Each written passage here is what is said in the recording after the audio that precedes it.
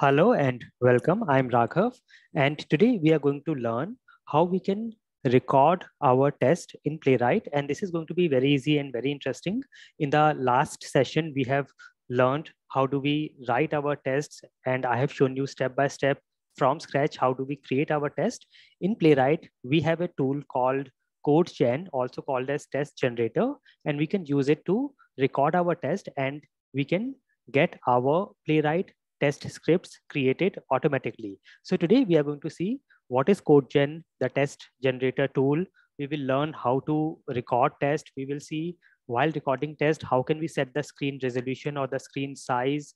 We are going to learn how we can record on a specific browser, how we can emulate devices like iPhone or Samsung or Nexus. How can we emulate these devices while recording? We are also going to see how can we emulate the color scheme like or the dark mode or the light mode on the browser. And I will send you a link. You will find a link in the description below this video for the quiz. You can take the quiz and do let me know your score after this session. And if you have any questions, any doubts, you can let me know your questions in the comment section below this video. So with that, let's get started. And let us first see what is Codegen and how do we use the test generator. So Playwright by default comes with a tool called Codegen, and it is also called as the test generator tool. And using this Codegen test generator tool, we can record our test. And when we start this Codegen, we have a command that I will show you in a moment. When we start Codegen, it will open two windows. And the first window will be the browser window where we can go to our web application and we can interact with our website. And the second window will be the Playwright Inspector window. This is the window that gets opened when we try to debug our tests as well, and that I will show you in a later session how to debug. But for now, it will open the Playwright Inspector window where we can see the recorded scripts, and then we can also start or stop recording from there. So with this, let us start step number one. That is, we will open the terminal and we will run the Codegen command, and the syntax is npx playwright and we say Codegen. Now we can also add a URL after this, but for now, let us use this simple syntax first, npx playwright Codegen. So I will go to my VS Code and I have my project open here, and you can open a new terminal, or in my case, the terminal is already open. So I will go to the terminal here, and here I will say npx playwright, and I will say Codegen and hit enter, and let's see what happens. So this should open two windows, the browser window and the Playwright Inspector window. And you can see our browser window is open here, and by default, it will open the Chrome browser, the Chromium browser, but we can also change the browser that I will show you in a moment. So here is our browser window, and if you see here, we also have our Playwright Inspector. So this is our Playwright Inspector window. Now I will split my screen so that I can show you both the windows.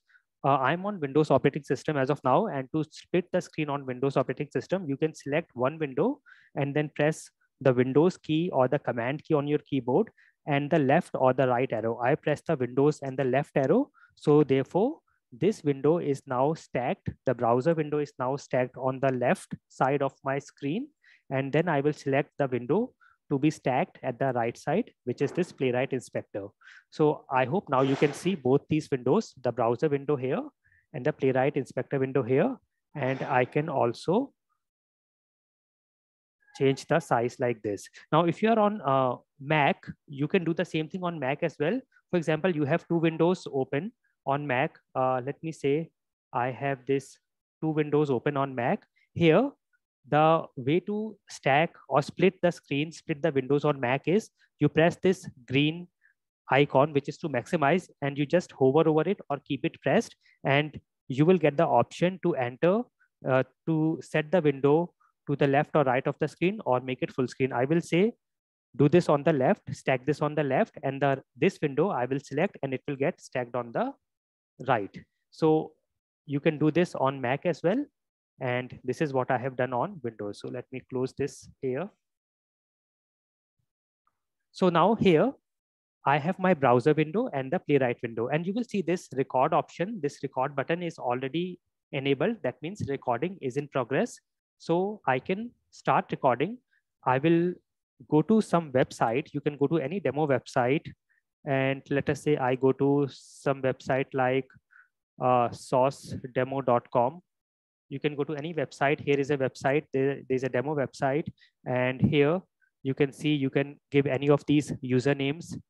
And this is the password, secret sauce. And here, now you can see wherever I am taking my cursor, wherever I am taking my mouse pointer, it is highlighting the objects on the screen. It is finding and highlighting the objects. And you can see it is also showing us the selector that it is going to use. So in this case, it is going to use this data test equals username. Here, if I go to the login button, you can see this is what it is going to use as a selector. So you can see beforehand what is the selector it is going to use. Now let me enter the username. I can select any of these usernames. So I will say standard user here. I will click in the username box, and you can see the scripts getting recorded in the Playwright Inspector. I will say standard underscore user, and then I will click on the password box, and the password is secret underscore sauce. And then I will click on the login button. So you can see it has logged in, and all these actions are getting recorded in scripts here. So I will just click on this and say log out, and that's it. I will stop the recording. So I will click on this record button and it will stop the recording. Now you can see some more options. Here is a copy button to copy the script. Then here is a resume button, a pause button, and a step over button. Now these three buttons, resume, pause, and step over, will be useful when we do debugging. But as of now, we don't need this. So I have stopped the recording. And here, if you see this drop down, here we have options to export this recorded script in any of these platforms or languages. So we can export or copy this in Playwright Test, Java, JavaScript, Python, Async, PyTest, C#, etc. But for now, I just want the same Playwright. So I can copy from here, click on the copy button, or you can manually also copy the steps by selecting. And then I will go back to my VS Code, to my project, and under the test folder, I will create a new file. And I will say REC or record one_demo.spec.js. You can give any name to the file. And I'm just going to paste the recorded script here. So let me show you. I will expand and show you this. I'm pressing Ctrl+B on my keyboard so that the sidebar is hidden and I can show you full screen. So you can see this is the recorded script. It has everything. It has also imported the test and expect scripts from the Playwright package. And here is our starting of the test. The name is test. If you want, you can give any name to this test. I will say record demo test. And here you can see all the scripts. Along with that, it has also added the comments. So it says, go to this link, then click here. And here it is filling the username, then adding the password. Then you can see all these things that we have recorded, and everything is recorded here. So I will press Ctrl+B again on my keyboard. And now to run this test, I can just say, I'll go to the terminal. And now you can see the Codegen is still running. To stop Codegen, you can either press Ctrl+C on the terminal and then say Y. So I can say Ctrl+C and it will say terminate job. I will say Y and it will stop Codegen. Or you can just go to the browser where you have recorded and close the browser. It will stop Codegen. So now to run this, I will say the command is npx playwright. It is npx playwright test. And because I want to run the specific file, I will give the location with that is in the test folder, record1 demo.spec.js. Now, if I run this, it will run in a headless mode. I want to run in a headed mode. So I will say -- headed, or let me also say -- project, and I will say Chromium so that it only runs on a single browser. We don't want to spend a lot of time in running in all the browsers. And I will say -- headed. All these commands we have learned in the earlier sessions. So let us now see it is running our test and opens the Chromium browser and logs in and logs out. So it was quite fast. So it is running fine. So this is the command, and we can also add the URL of our application right in the command so that it will start the browser along with that application open. So this is the syntax. You can just say npx playwright codegen or npx playwright codegen along with your application URL. So if I say here on the terminal, if I say here npx, okay, so if I go to this terminal and say npx playwright codegen, and then I will say I'll give the URL. So now it should open the browser along with this URL open, that is google.com. So you can see it has opened the browser, and here is the Playwright Inspector, and it has already gone to that website, that is google.com. So you can see if I close this browser, it will stop the Codegen utility. So it has stopped it here. So this is how you use it. Also, if you want to see all the options, all the commands we can use, all the options we can use with Codegen, you can say npx playwright Codegen and say -h or --help, and this will show you all the options we can use with the Codegen tool or the Codegen command. So you can see all these options. So here I will show you some of these, some very common options. So you can actually send the recorded script to an output file. As of now, as of the earlier example, we manually copied and added it to a file, but you can use this. I will show you this in a moment.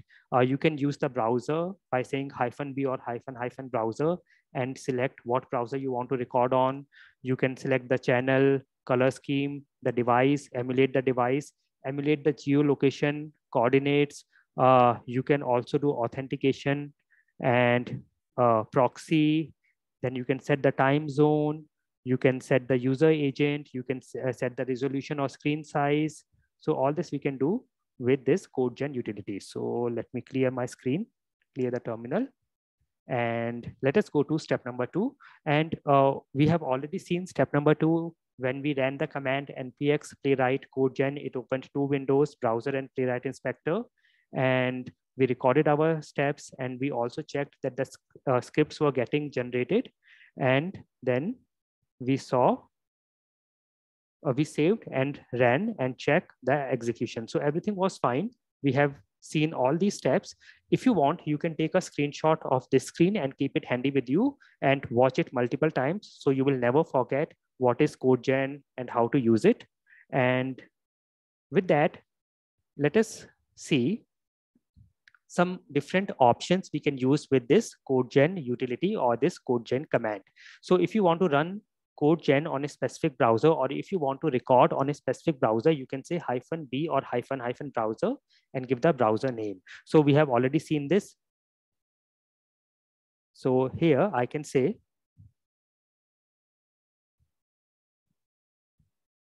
I will say here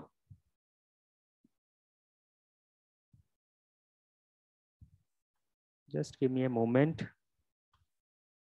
I think this is hanged. Let me just give me one moment. Okay, so here I will say npx playwright Codegen and then -b or -- browser, and I'll say Firefox. Now, if you do not give any browser, then by default it opens Chrome. But here I'm saying to open in Firefox, and the rest of the things, if you want to give a URL along with the command, all that you can do. So you can use multiple options together. So we have our browser window and our Playwright Inspector window here. And now I can do the same thing. I can just go to the website, let us say sourcedemo.com, and you can see all this is getting recorded, and I can now use it. And you can see this is now being recorded on a Firefox browser. So you can do that. Then the other thing is you can also save to a file. So let us say we have a file. So I'll create a file. I'll create a file under the test folder. I will say record2_demo.spec.js. So this is our JS file. And now I will say npx playwright and Codegen. And now I will say -- target, and I will give the language. So as of now, we are using JavaScript. So I will say target -- target, and I will give JavaScript here. I want to export the recorded steps in JavaScript, and then -o. This is to give the output file, and then the location of the file. So which is test, and here I will say record. So I can just say here test -o test and record to demo. I will press tab so that it will auto complete, and this is also useful so that I do not make any typos here. So this is what I'm doing. So now whatever I will record should directly go here. So let me start the command and let us see. So we have got our browser here, browser window, and this is the Playwright window. And I have already shown you how I am splitting my screen and opening both of these windows side by side. So I'll just go to the website sourcedemo.com. I'll enter the username standard_user and the password secret_sauce, and click on login, and then click here and log out, and I will stop the recording by clicking on this record button. Now, if you go and check, if I go and check my record to demo, you can see this is recorded here. Everything is recorded here. I can just stop my browser window. I can close my browser window. It will stop the Codegen tool as well. And you can see everything is recorded here.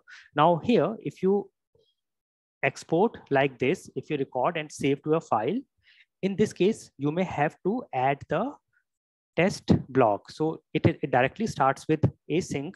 So let me add the test block here. Before async, I have to give the test and the name of the test.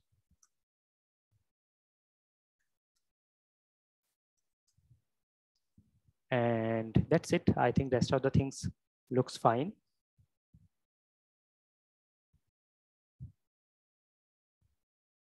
I don't need these extra brackets here.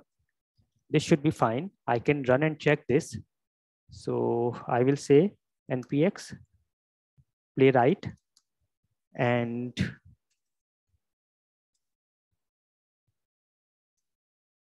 test, and I will run this specific file record2.demo.spec.js, and let me run in a edit mode, and let us see if it runs fine. So yeah, some issue. It says const chromium require playwright. I think this again we have to change. If I say here require, and then here if I start typing playwright, or I think I should say @ playwright, you can actually copy this from any earlier script.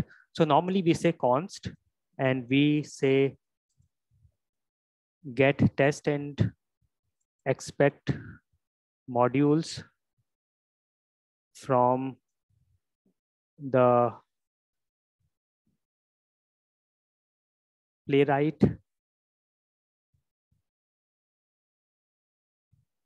package. Just copy this from any earlier script. Yeah, this is what we need. I can either say like this, I can import or say require. This we have seen in very details in the last session. So I hope you know about this. And here also, let me just use this at Playwright test. Let me see if this works out. I'll clear the terminal and run the command again. And let us see if this runs fine. Yes, this is running fine. And it is running in a headed mode. So it will run on all the three browsers, Chromium, Firefox, and WebKit. It is done on Chrome. It is running on Firefox now, and now it is running on WebKit, and everything is fine. And on WebKit, I think it is not able to find the icon where we have logout, which is fine. So let it fail, that is okay. But yes, this is how we can record and save to a file. Now you can also set the viewport or the screen resolution by saying --viewport-size and give the size. So I can say here, let me close this.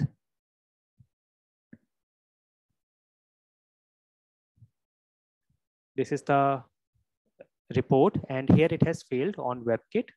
We will see this later. For now, I will say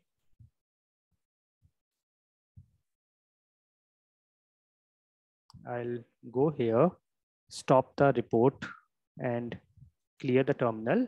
And I will say npx playwright Codegen. And here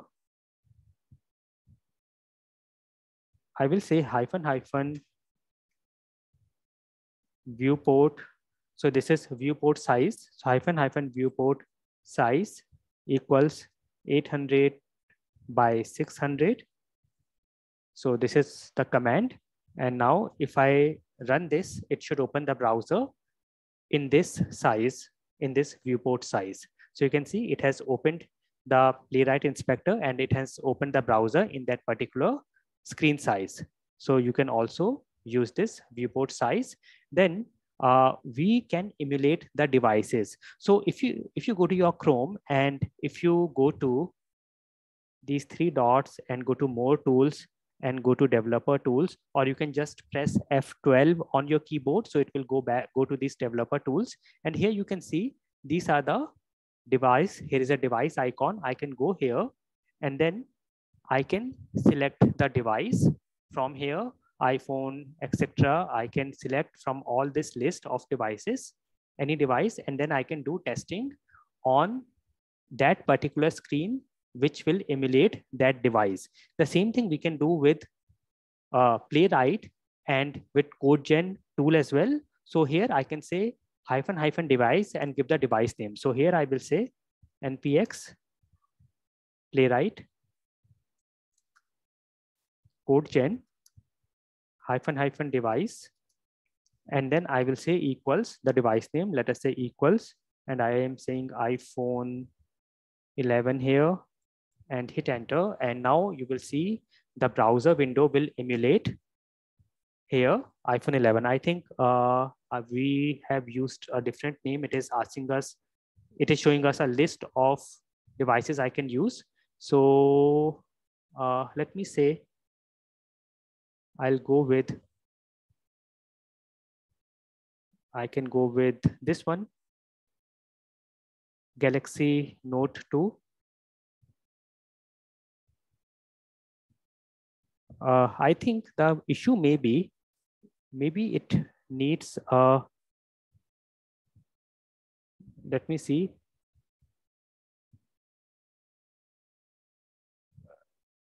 It is iPhone space 11. Yeah, I think that may be the mistake. And I'll just put this in double quotes. And let us now see. So this should start browser in that emulated.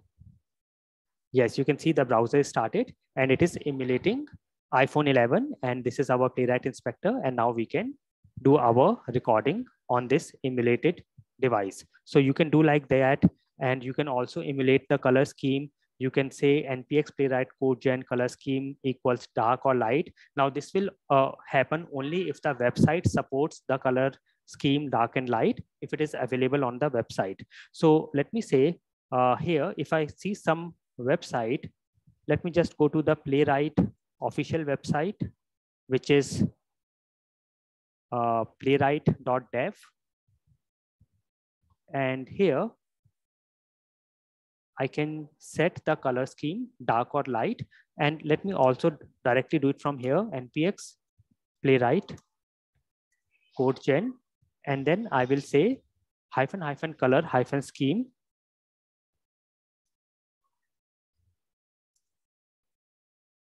equals dark. So I can here say dark or light, and I will also give the website URL, that is playwright-dev. So you can see here on this, I can set dark or light mode. This is dark and this is light mode. So this is what I'm trying to do here.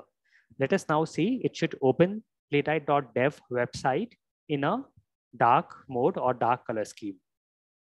And yes, some error here. Let me see. It says navigating to dev, waiting till load, and it says name error. So it is okay. It is .dev, not -dev. That was my mistake. It is playwright.dev. And let us now check.